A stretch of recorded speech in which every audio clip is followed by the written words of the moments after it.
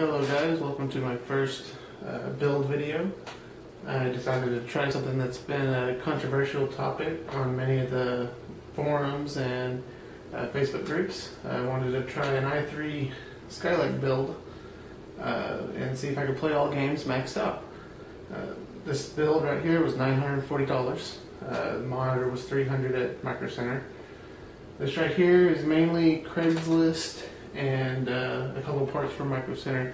Mainly a used build, but for under $1,000 I was able to fit a 980 Ti and 16 gigs of DDR4 into the budget.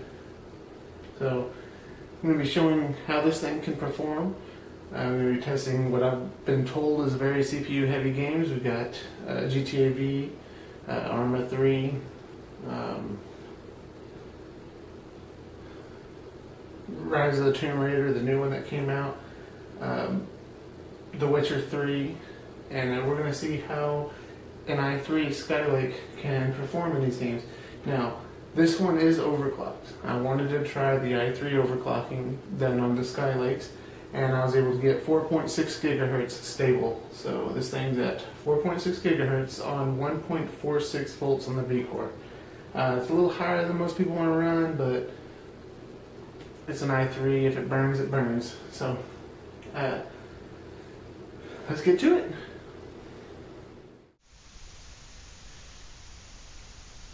And you see here's GTA. I'm going to go show the settings.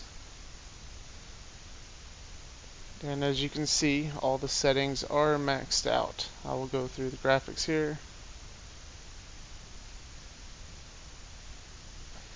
I left FXAA off because I'm running 8 times MSAA. There's not a big... There's no real gain in picture quality running 2 versions of anti-aliasing, and FXAA is very hard on a CPU. So since we're rocking an i3, I figured we would go with MSAA and put the load on the 980 Ti, give the i3 a chance. Now when we get out into the world here, with everything maxed out, including the extended settings, notice that in town we're getting 50 to 60 average, sometimes dropping down into the 40s. Drive around here for a little bit and kind of let y'all watch the numbers. Now notice that even with the CPU pegging 100%, I am not actually dropping frames, and the GPU usage doesn't really drop that far. So some say if I'm not pegging 100% usage on the GPU, then that right there is called bottlenecking. Well, if me running at this frame rate with an i3 with every setting maxed out is bottlenecking the GPU, I'm happy with it. It's working very, very well in my opinion, much better than I thought I would have got out of this i3. Now, I did overclock the GPU as well, as you can see, 1412 megahertz and a little bit on the memory. I overclock everything, so all my tests will usually be overclocked because you want the most out of your equipment, so you might as well overclock. Now, heading out to the grass, that's where the ultra grass is going to come into play. And I want you to notice something on the percentages of usage here now. Now notice the frame rate starts dropping. We're in the 30s easy, and we're going to drop probably into the 20s here. But look at the CPU usage, it drops. Notice the GPU usage is staying high. So it looks like CPU usage is directly tied to the frame rate. When the frame rate goes down, the CPU usage goes down. All this footage was recorded with shadow play on the i3 computer, which impressed me also. I've never actually used shadow play. I didn't notice my frame rate dropping with shadow play, which really impressed me. I expected to have some frame rate dropping, especially with the CPU pegging 100% here and there, but I didn't notice any. Now you can see again going into the grass, ultra grass, even at night. Not that it should matter that much, but we're dropping into the 20s now. We're starting to get down into the 20s. And that's just the ultra grass. You can see CPU usage is dropping. Also notice 5 gigs of VRAM usage on 1080p. Granted, it's an ultra wide, but 1080p we're using 5 gigs of VRAM. As you see, we're getting out into the country again, and our frames are dropping. Now, a lot of people will consider 30 unplayable or unacceptable. even though not that long ago everyone was on Xbox 360 with 30 FPS and perfectly happy with it. But to appease them, let's figure out what we would have to do to keep a higher frame rate. Now I go in and the only thing I turn down is the ultra grass, and I turn it to very high. So now we go watch the very high video, you'll see that we stay in the 40s every now and then, maybe dipping into the 30s, which makes the game a lot closer to the what we consider playable frame rate of 60 FPS. Let's go to Witcher 3.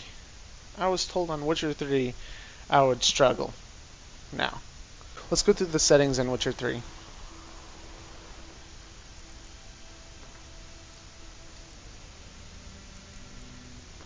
Post-processing. The only thing I keep off is motion blur. I am not a fan of motion blur. I think it looks terrible. Could probably turn up the sharpening, but I think it ruins the image a little bit to me. Got hair works on, all the qualities on ultra. And let's see what we get. So it looks like 60 FPS average. CPU usage occasionally getting pretty close to 100. Sometimes hitting 100, but still not dropping frames really, staying above the 60 mark, even while we're hitting 100% CPU usage, which is great to me. Which again impressed me. I expected worse results. I expected to be able to play on this i3. I did not expect to be able to max it out and maintain 60 FPS in this game. Game is very beautiful and detailed. They did a great job with this. I'm not a super fan of Hairworks because it looks kind of glitchy sometimes. Not talking about like a hardware problem or the coding kind of problem. Going through his uniform, or when something brushes across it, it has some funny reactions sometimes. But it is a neat feature. Let's go to Arma 3. This is another game I was told I would not be able to play on i3. They recommended I have an i7 for Arma 3, which I thought was kind of silly. The game's engine is kind of poorly optimized, so I could see it needing a lot of CPU, but I don't think it needs multi-threads. It looks more like it needs better single threads, which the 4.6 gigahertz i3 seem to do very, very good. Let's go through the settings here. I have everything on ultra, highest settings that I could find. Show display. We'll check anti-aliasing. Security, so everything's pretty much turned on, maxed out.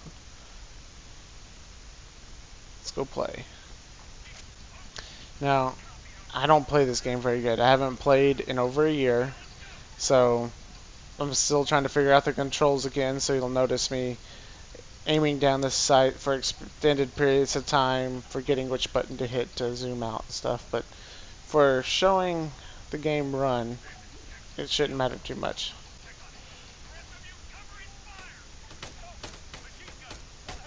And I'm just trying to show the game run, so I'm not trying to play hardcore. You're gonna notice I'm running around in the open, not really paying attention. Just trying to show how this machine runs in this game.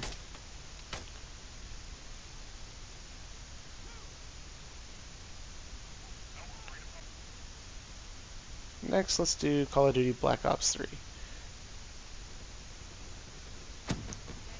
This game is very poorly optimized in my opinion. I expected them to work on this a little more. I mean, it plays perfectly on consoles, but here we come to PC, and some of these maps, man, are pulling 5 gigabytes of VRAM, which is just intense for Call of Duty. The amount of VRAM needed is over the top. I tried playing this on a 580 PC. I had two 580s in it, and it was near unplayable. I had to play on the lowest settings, and it just looked terrible. So they could have done a lot better texture optimization in this game, in my opinion. Now, the game is still very fun. I very much enjoyed it. I've put quite a few hours in it. I just wish I would have had more optimization, so people that don't want to spend as much in a PC that I do, I'd have a chance of having more people to play against, because right now the lobbies are kind of thin, especially if you want to play something like Search and Destroy. And again, we'll look at the CPU usage, 30, 40, rarely hitting 50%. Now, I made a mistake. I didn't realize that I had a form of VSync turned on. We're averaging about 100 to 120 FPS, which is awesome for an i3.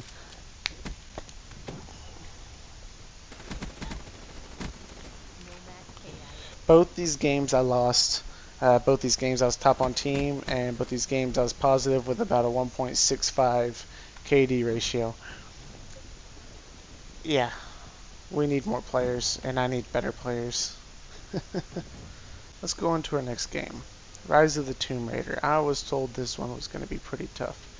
Now, I wasn't going to sit and play this whole game through to get a benchmark. So, I test benchmark here. So this is with the benchmark running. The benchmark running will go through the mountain scene, it'll go through the temple scenes, and it'll go through the jungle scenes, which are all different areas that are taxing in the game. So we'll be able to tell how this i3 does. Keep an eye on CPU percentage and GPU percentage. Notice the GPU is working at its near peak of almost 100%. Which tells me that the i3 is not holding back this GPU in this game and any of the other games that I've played so far.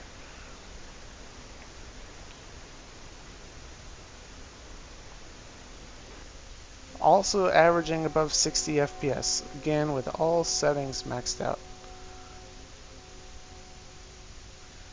Note the RAM usage, the VRAM usage is insane. And we're going over 6 at points.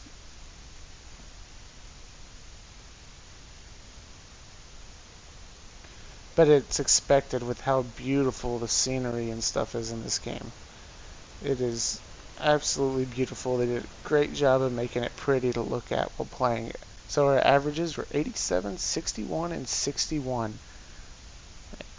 That tells me that this i3 is playing this game just fine.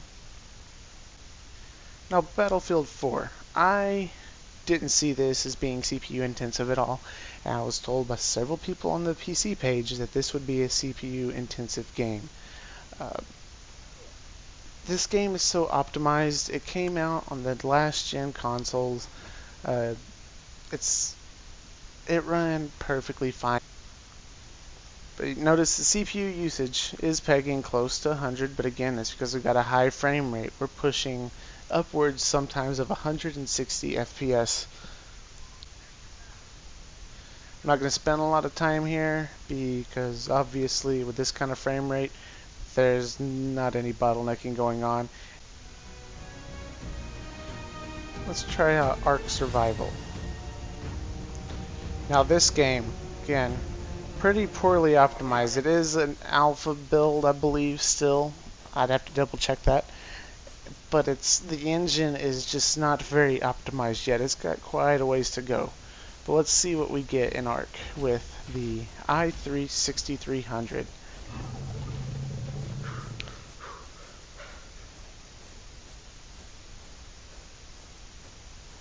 And we go back to how poorly optimized this game currently is. You'll notice that we're pegging the GPU at 97% all the way up to 100 in some cases, and our CPU is just not struggling at all.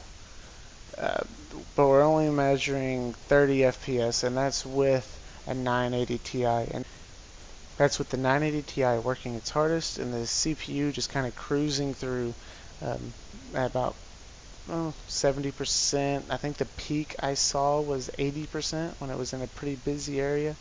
The game, I don't know. I need to spend some time playing this game. I'm not super impressed yet. I know it's kind of a niche group of people that really are hardcore at this game, so it makes joining kind of hard to get into until you've kind of figured out what you got going on. Spent a lot of time dying, walking the coast, dinosaurs killing me. Uh, I think if I lowered some settings, the CPU usage would go up. So I decided I'm going to try and lowering it, leaving everything on ultra, but I just want to try to get the frame rate higher. So I lower it down to 720p, which looks terrible. Absolutely terrible.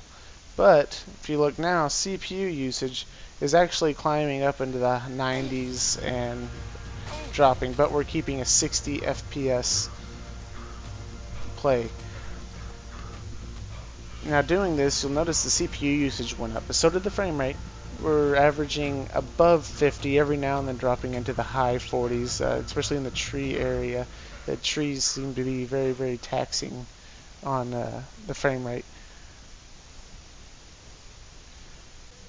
Crysis 3. This is the one that everyone always says is hard to run. I've never played it. I need to play it more. Since I haven't played it, I'm going to be starting at the beginning, and I don't have a lot of time right now to play this game, so we're going to be pretty much going off the beginning scenes, which I know are not the most taxing on the hardware, but we're going to start with that and see what we get. So from the beginning, where you start, immediately noticed that I was over 60 FPS, and the CPU usage was only 80-ish% at the peaks and dropping into the 60s. Notice the GPU again is slowing our frame rate down. The GPU is being maxed out, so our frame rate's going down, which is letting our CPU relax a little bit. So this game so far at the beginning has played very well. I haven't really noticed dropping into the 40s. I've only noticed dropping into the 50s, and sometimes jumping up to the high 80s, low 90s, depending on the scene and what's in the scene. I do love the way this game looks, especially for being a little bit older game. They did a great job of making this game look good. I need to spend more time on it. I plan to. Probably gonna have to get Crysis 1 and Crysis 2, just so I can kind of follow the story. So far, from what I can tell, this is a very beautiful game, and it's running very beautifully on this PC. I do want to get a capture card so I don't have to use shadow play. I do want to get a better camera. This is a Nikon Coolpix. It's getting kind of old and it's not really meant for what I'm doing with it. And I'd like to get a good microphone, even if it's just one of the snowball mics, I believe is what they call it. I need to look into it. But for now, this is what I got. Hopefully it worked out okay. And the video was somewhat enjoyable, especially my findings. I find my findings fun. But y'all have a good night, day, whatever it is for y'all. And we'll see you on the Core 2 Duo motherboard test. I don't know what I'm going to call that. I guess we'll just do motherboard versus carpet. But there's other things it's going to be going against. Motherboard versus carpet. Thanks for watching, and catch y'all later.